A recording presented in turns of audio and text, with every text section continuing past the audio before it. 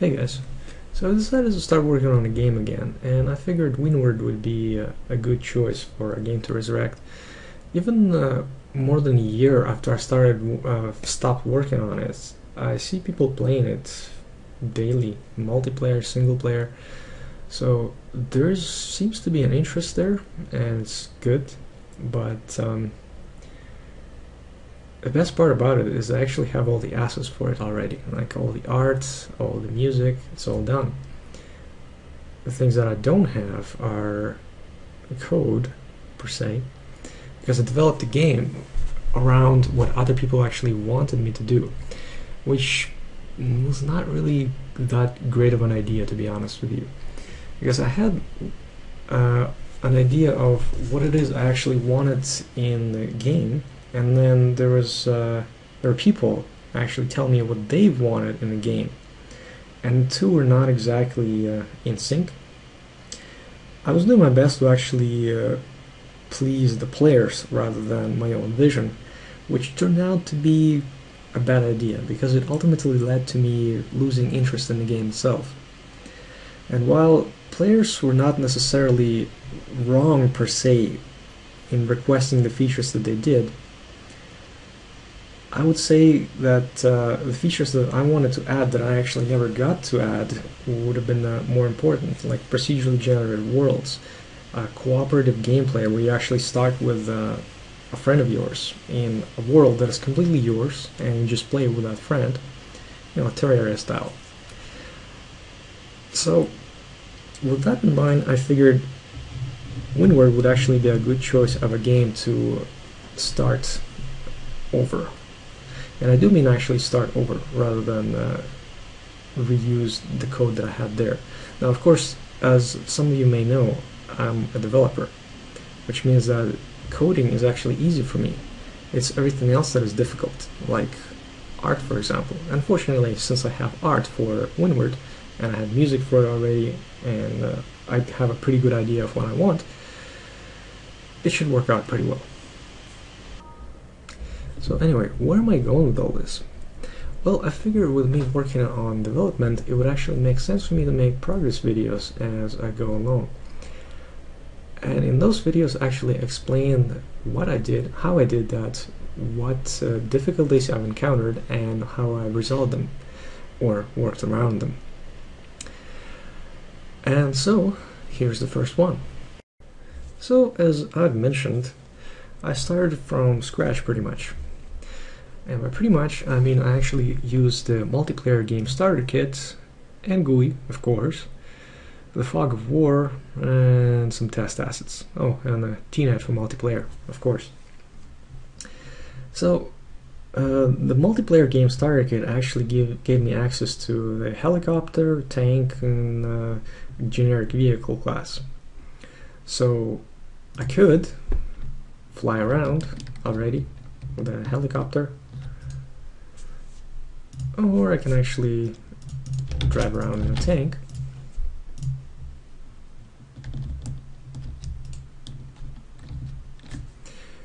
But I've decided to expand it a bit. The first thing I did actually just before going on vacation is create a car instead.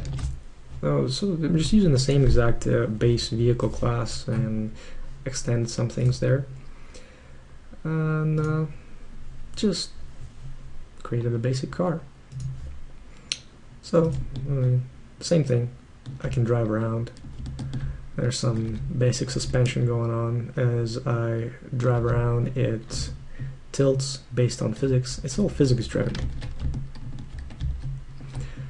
So I figured, well, where can I take this further? Obviously, the one thing that's missing is the support for ships, right?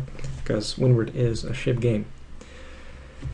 And so I started thinking, well, in Windward itself, I was actually using all kinds of hacks to make it possible to drive ships around and make them collide with things and whatnot. And I figured it would actually be interesting to go a full physics route instead. Of course, it's kind of complicated to say the least, because there's buoyancy effects and well, a lot of stuff to consider. But as I was working on the car, I figured, the way the car drives is actually fairly similar to how a boat works.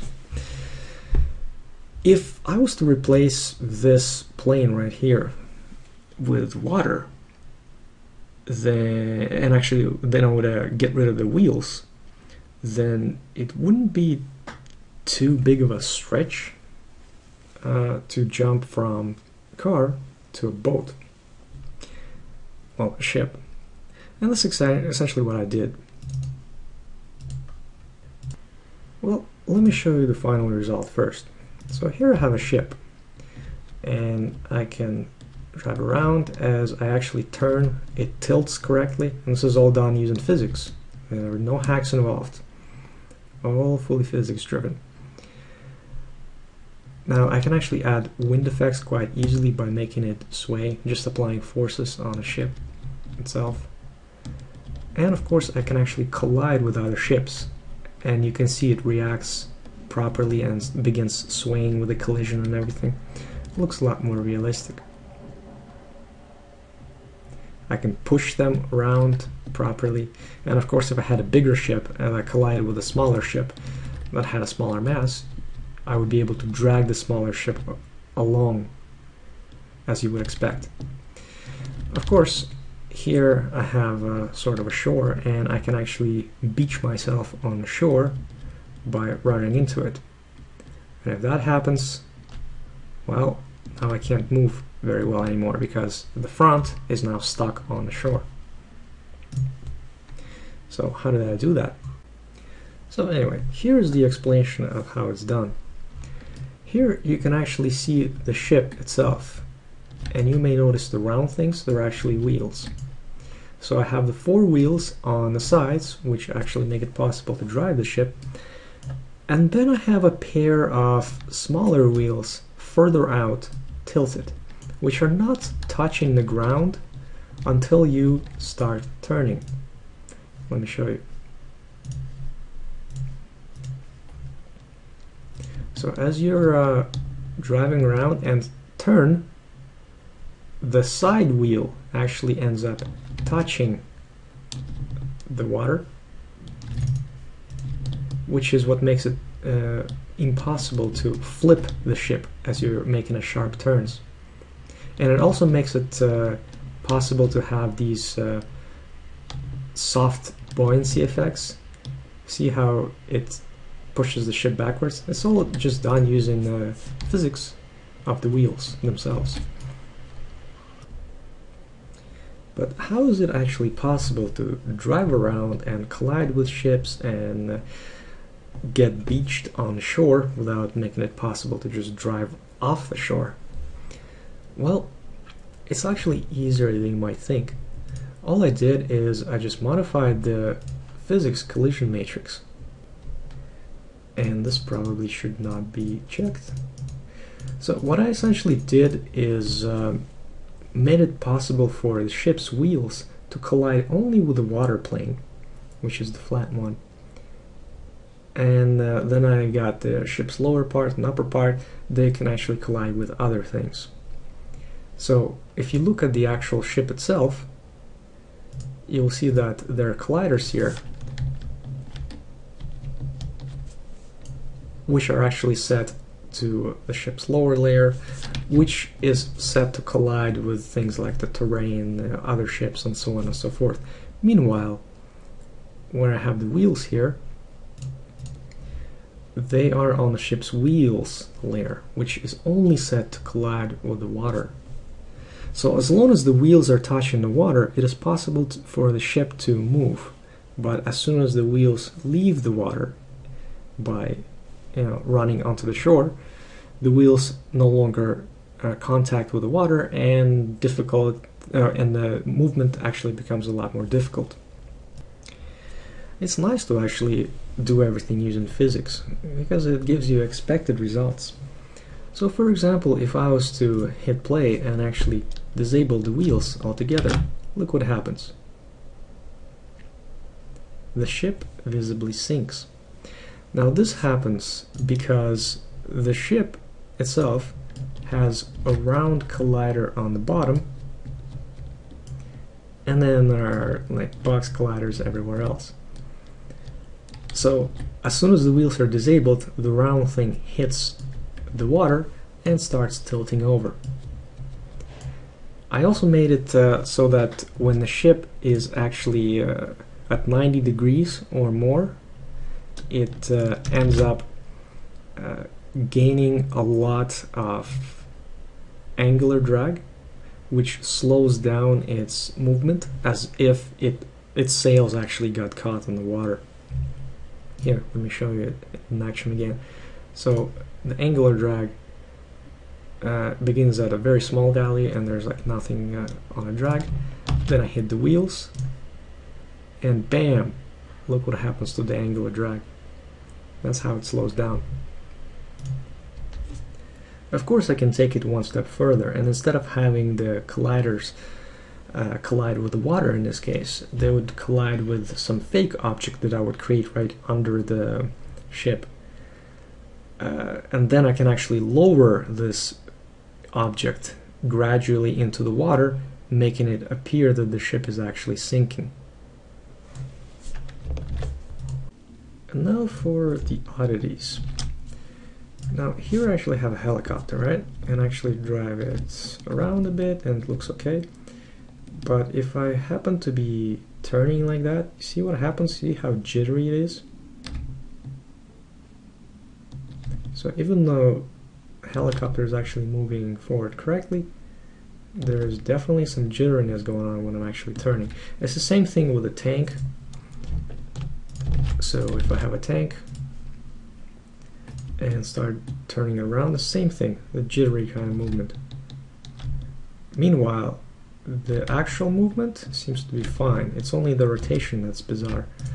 Now the way I actually move it is like so. I just add a relative force to the helicopter. That's what actually moves it. Drives it forward, keeps it afloat, and it seems to work fine. To turn it, I just add the relative torque. And yet, this seems to be jittery. Now, this is done in fixed update, and I do have the rigid body to interpolate right here. So it's not like it's not using any interpolation. And the camera target is actually smoothly following the object. So, let's see what happens here. Yeah. Follows smoothly, but when I actually start rotating, it becomes visibly jittery for some reason. If I don't do any smooth interpolation, it's better on the body, but now the top jitters. Anyway, some weird stuff is going on. If you guys have done this stuff in the past and have any suggestions for me on how to get around it, I would appreciate it. In the past, I've actually been doing all kinds of hacks, like separating the rigid body from the render and then having the render lag behind the rigid body, and it's all fine. I mean, it works. It's giving me smoother results than this, but when the rigid bodies actually collide with things, it's not as responsive as it can be. So like a ship in the car, for example, if I was to jump off and you see how it bounced up and down, this is not going to be visible very well. Anyway, I figure this is actually decent enough for the first video, and it's certainly long enough. If you guys have any suggestions or questions regarding what I've done and want me to go into more detail, feel free to ask. Other than that, have a good night.